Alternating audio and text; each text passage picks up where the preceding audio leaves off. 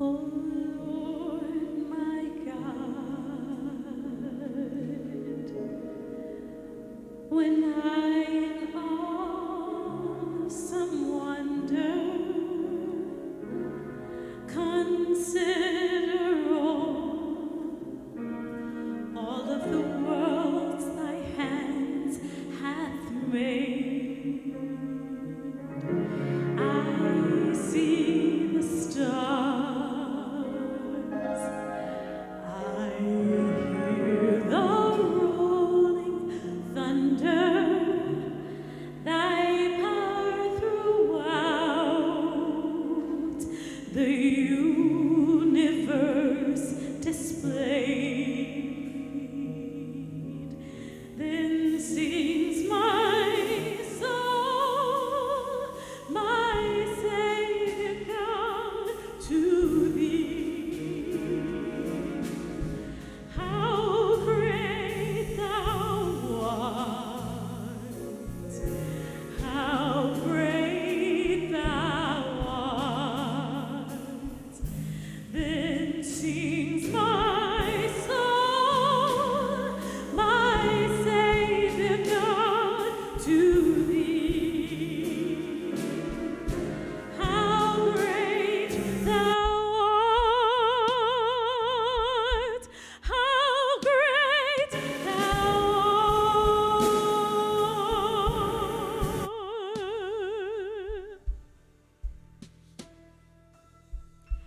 And when I think that God his Son not sparing sent him to die, I scarce can take it in that on the cross my burdens gladly bearing, he bled and died to take away my sin.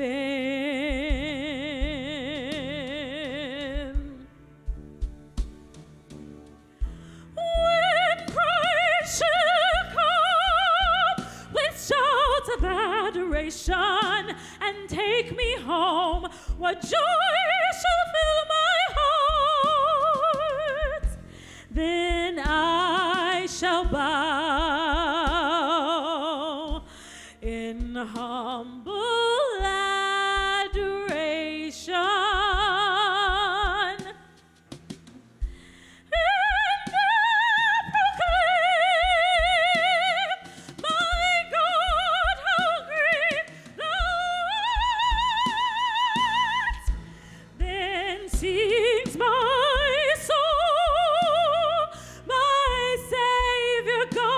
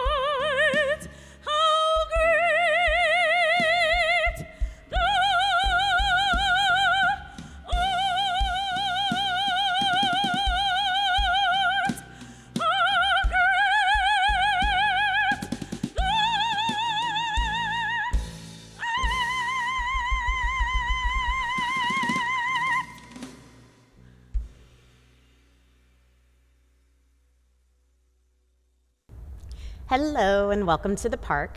My name is Kaji Dosha, and on behalf of this incredible congregation, the Park Avenue Christian Church, I welcome you to worship on this new year.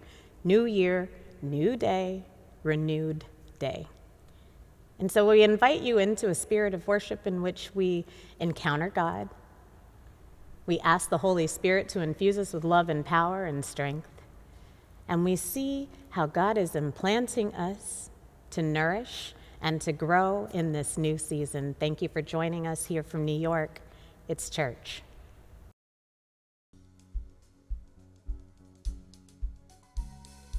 Who am I that you are mindful of me, that you hear me when I call? Is it true?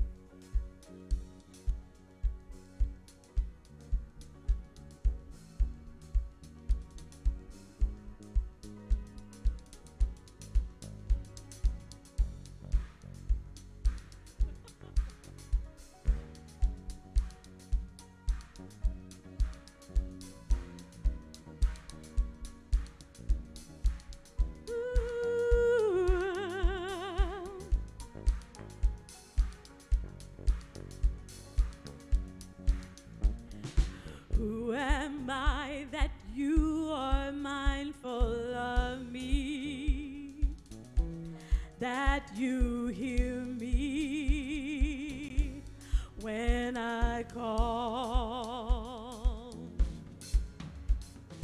Is it true that you are thinking of me, how you love me? It's amazing. I am a friend of God. I am a friend of God. I am a friend of God. He calls me friend. I am a friend of God. I am a friend of God.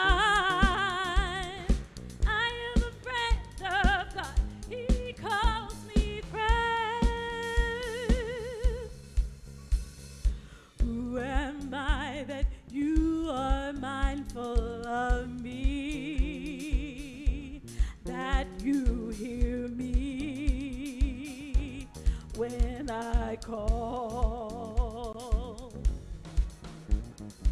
Is it true that you are thinking of me, how you love me?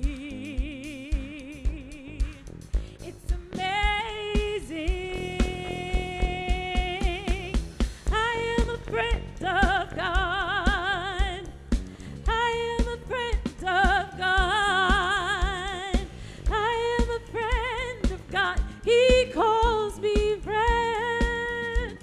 Ooh.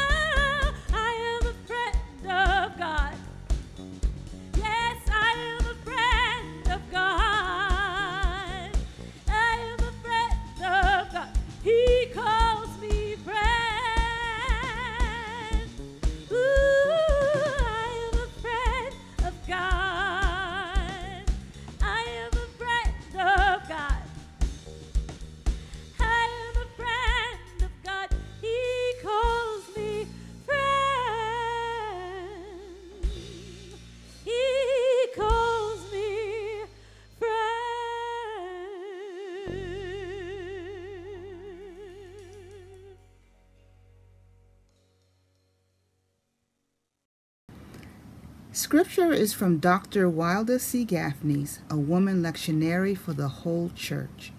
1 Peter, 1st chapter, 22nd verse, 2nd chapter, 3rd verse. Year A, page 69.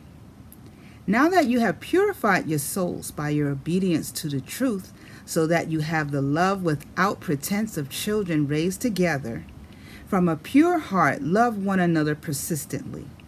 You have been born again, not of corruptible seed, but of incorruptible seed, through the living and enduring word of God. For all flesh is like grass, and all its glory like the flower of grass. The grass withers, and the flower falls, but the word of the living God abides forever. This is the word that was proclaimed to you as good news. Lay aside, therefore, all malice and all deceit, pretense, envy, and all slander. Like newborn babies, long for the pure spiritual milk, so that by it you may grow into salvation, if you have tasted that the sovereign God is good. May God continue blessing the reading of his word. Amen.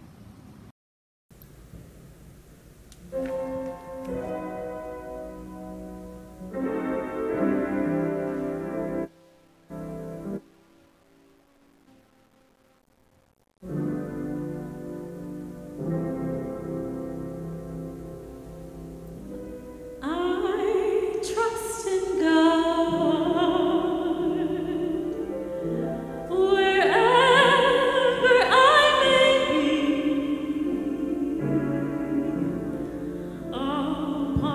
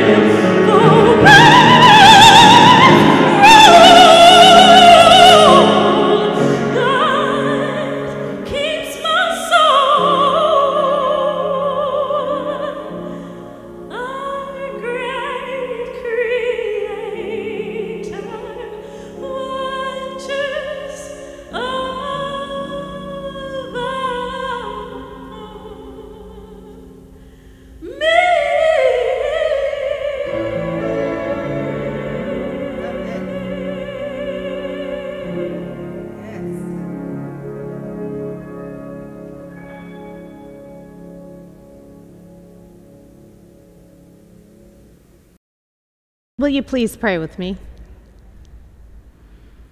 God, it's a new day, a new year, a new moment, a new opportunity to encounter you.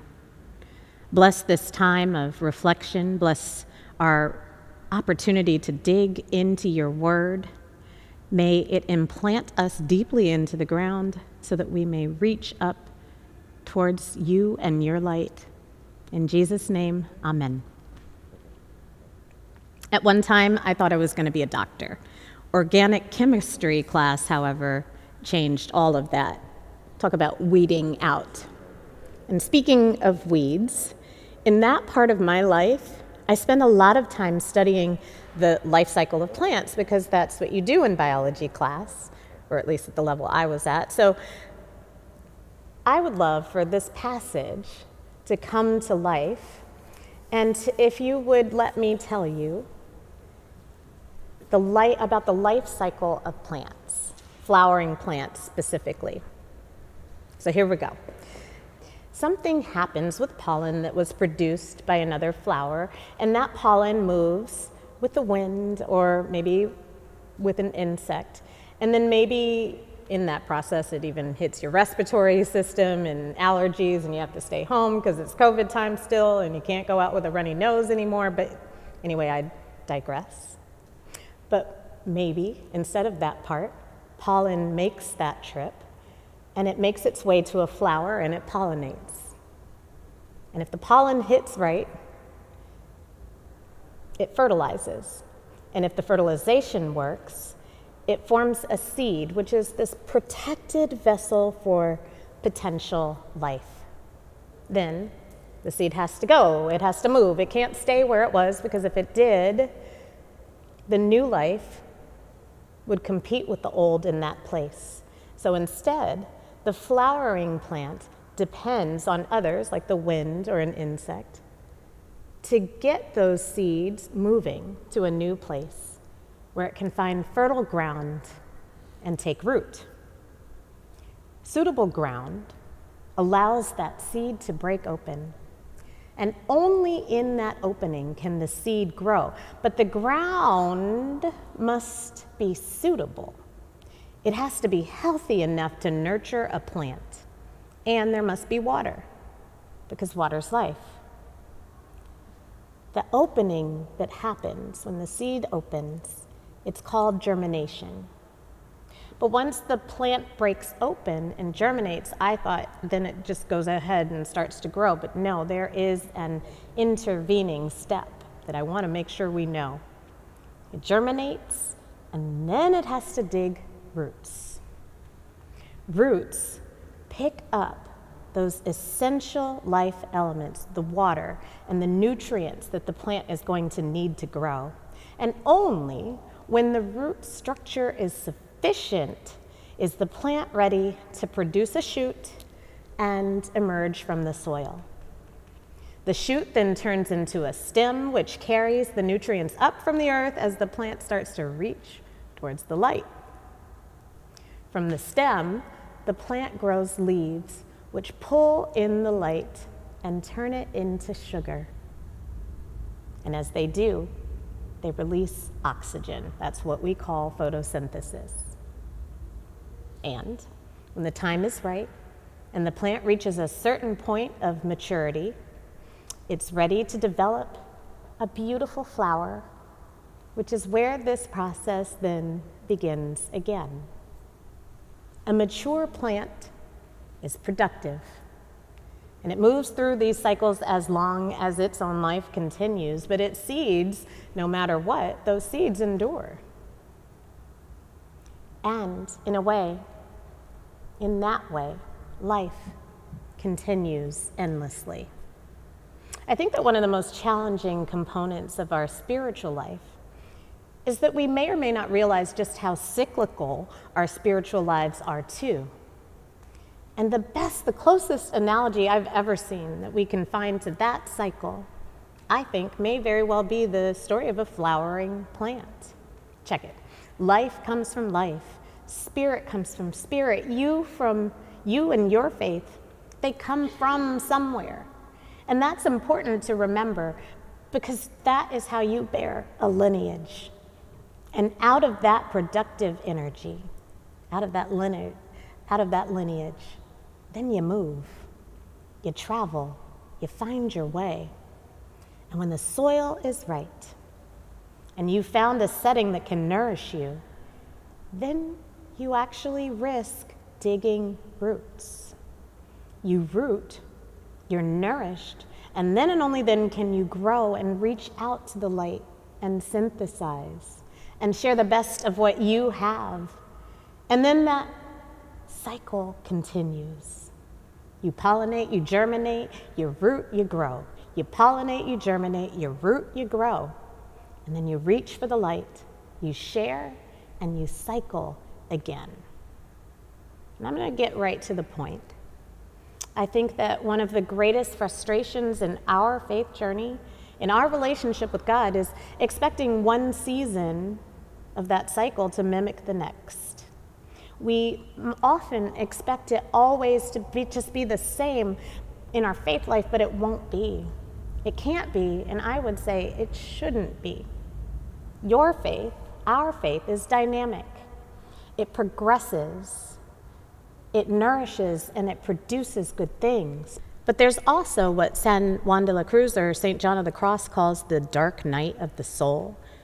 And that's the time when you're down in the ground and it seems like there's no light out there. And if and when that is you, I invite you to shift your perspective and understand that you're in that digging season. You are rooting deep into the soil. You are finding your nourishment, or you are seeking it, because you have to. And here's the thing, when you're down in the ground and you're in rooting and digging season, nothing makes you reach harder or even more gratefully for the light once you've germinated and rooted than those times when you wonder if there's any light at all. I just want to say to you, there is light, because God is, and God is present to you. And because the light shines in the darkness and cannot be overcome, even if that's unclear to you at the moment, because your spirit cycles. And that's good news. On this day, in which a new year reminds us that it's a new day, I encourage you to ask God about the season that you might be in right now. Is it digging season? Are you a wandering pollinator? Are you bursting through the ground, finding new life and sun? Are you spiritually productive? Can you think of times when you were any of those things? When you notice your place in the cycle of things and give thanks for the opportunity that God is giving you right here and right now, ask God then to help you to set an intention for where you would like spirit to be in the season to come. Just remember to include the phrase that Jesus taught us, "Thy will be done." I always say when your will and God's will are aligned, there is no greater joy. And some folks are saying, you may have heard it on Instagram, new year, new me, 2023. But let's celebrate New Year, renewed me 2023. For even as the grass withers and the flower fades, the word of God endures and renews forever. Amen.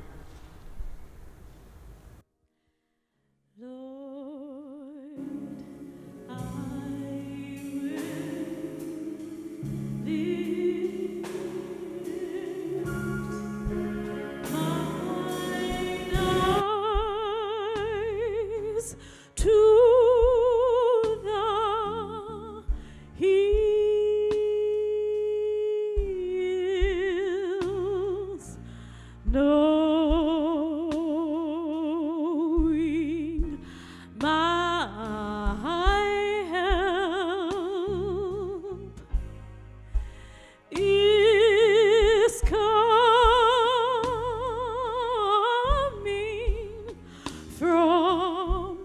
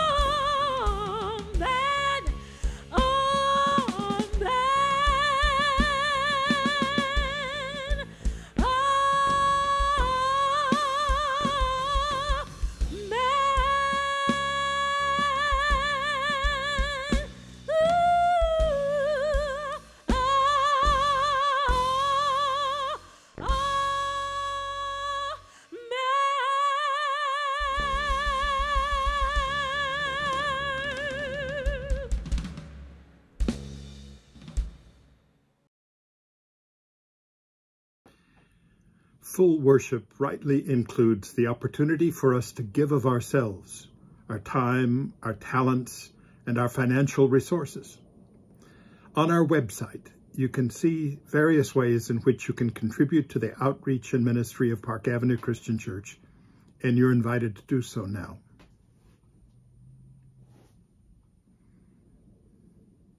Let us pray. We give our tithes and offerings to you, O Lord, in gratitude for all that you have given us. We ask now that you bless us as well as what we give, so that everything will embody your love here and everywhere. Amen. Continuing in prayer, O God, we lift our hearts and minds to pray for those who suffer in body, mind, or spirit.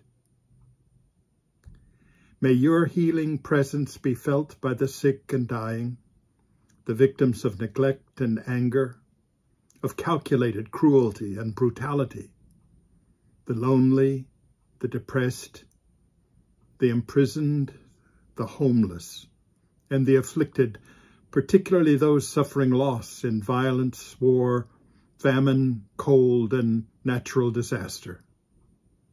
At all times, but especially now, use human sympathy and kindness to bring to the suffering the reality of your power and compassion, so that your healing and grace may be known to those in need, even through the likes of us.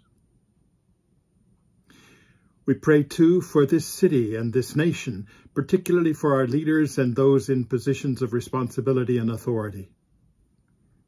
Send down your Holy Spirit, O God, to enlighten us with your wisdom, discerning truth over lies, and daring to witness to your righteousness and grace. As in Christ you loved and cared for those who did not return your love, may individuals and communities learn to love one another unconditionally and beyond deserving. May the gospel teach us all, the leaders and the led, to transcend self-interest and rejoice in the common good, caring especially for the marginalized, including those the ancient prophets named the widow, orphan, and alien. We pray for all the nations of the world. In this time of conflict and violence, particularly the war in Ukraine, we ask your Spirit to guide us all toward peaceful settling of grievances and injustices and the resolving of political differences. Help us stop the savagery of nationalism, religious and racial prejudice and division, the impoverishing of the many for the luxury of a few, and the ignorance and arrogance that assumes that we're not all your children, made in your image, to be brothers and sisters, stewards of your creation. Finally, we pray for the Church Universal and for this congregation, Park Avenue Christian Church. May the worship, mission, and fellowship of your people of faith here and throughout the world be such in word and in life that others, even those of no faith, can recognize in us your joy, the first fruits of what you have in store for all humanity, if we would turn and trust in the good news of your love. In the Spirit of Christ Jesus, then, as we begin this new year, may we be drawn anew into your purpose, united and strengthened for your service, from our sanctuary to the ends of the earth. All this and the silent prayers in each of our hearts, we pray in your most holy name. Amen. Friends, this is a joyful peace of the people of God. Our open table reflects our acceptance and inclusion of all as Jesus did. Here we are at Christ's communion table. For those of you at home, you are invited now to gather your communion elements in preparation for this Eucharist. This is Christ's table, and it is Christ Jesus who invites you to this feast, remembering him, his life, death, and resurrection, all incarnated God's love, so that in him we are offered grace and strength to follow Christ wherever he leads. And so, we recall that on the night when Jesus was betrayed and crucified, he gathered with his friends, his family, his disciples to share a meal together. First, he took bread, gave God thanks for it, broke it, and passed it among them, and said, "This is my body, the bread of life, el pan de vida, broken for you. As often as you eat of it, do so in remembrance of me." In the same manner, after supper, Jesus took the cup, blessed it, and gave it to them, and said, "This is the cup of the new covenant, la copa del nuevo pacto, the cup of eternal grace." Oremus, let us pray. O God, send down your Holy Spirit on this bread and cup, and bless us with awareness of your gracious presence in our midst. Whenever we are gathered in remembrance of you, may this simple meal make us a blessing for this world you love so much, ambassador of your truth, your justice, and your loving kindness. Remembering the prayer Jesus taught us and using the words and language that resonate most in our heart, we say, "Our God, who art in heaven, hallowed be your name. Your kingdom come, your will be done on earth as it is in heaven. Give us this day our daily bread, and forgive us our sins as we forgive those who sin against us. Lead us not into temptation, but deliver us from evil. For yours is the kingdom, and the power, and the glory forever. Amen."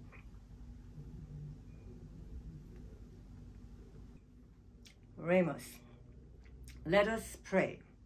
We rejoice in your resurrection promise to be with us when we gather in your name. Thank you for nurturing us today with your Holy Spirit in word, song, sermon, and this communion meal. Now send us out into your world, sharing your peace and justice, everybody you love. We ask all this in your most holy name. Amen.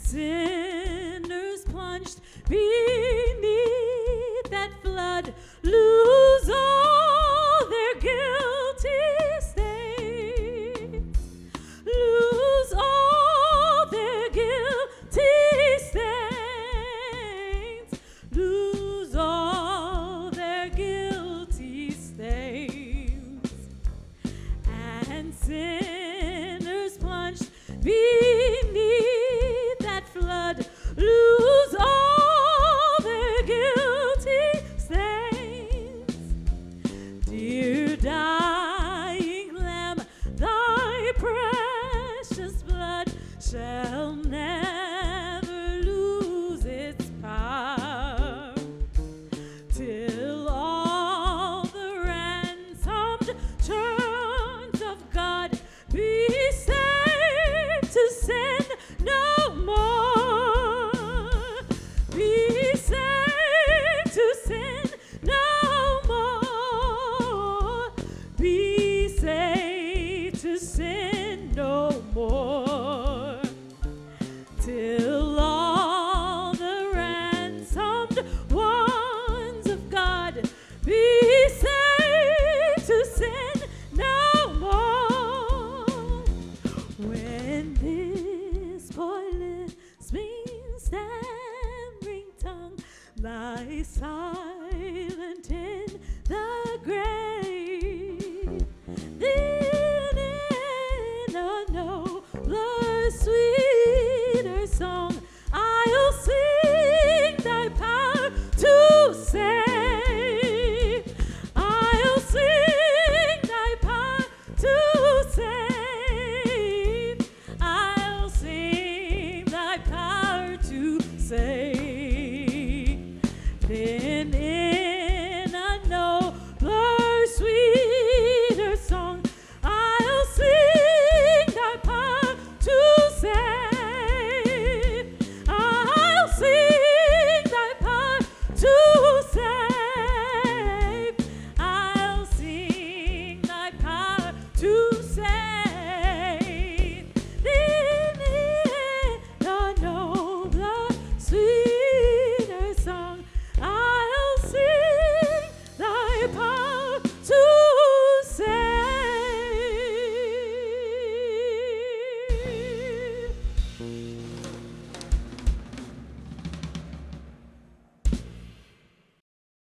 Church, I invite you to rise in body or spirit to encounter this blessing. May the peace of our Lord Jesus, which surpasses all human understanding, fill your hearts and minds with the love of God and the power of the Holy Spirit.